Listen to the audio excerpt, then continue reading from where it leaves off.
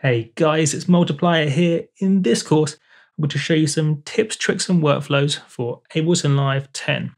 Now, of course, pretty much all of them also apply to Live 8 and Live 9, as they only introduce a new feature or two in every update.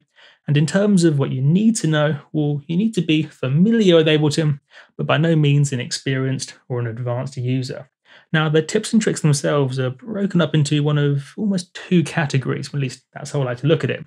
On the one hand, some of the tips and tricks make you more efficient, so you're faster at interacting with the software, so you can focus on creating and not clicking about and using the software, using the DAW.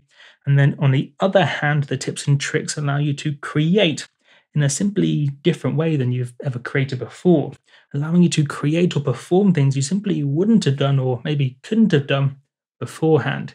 All this sounds great. Join me in the next video.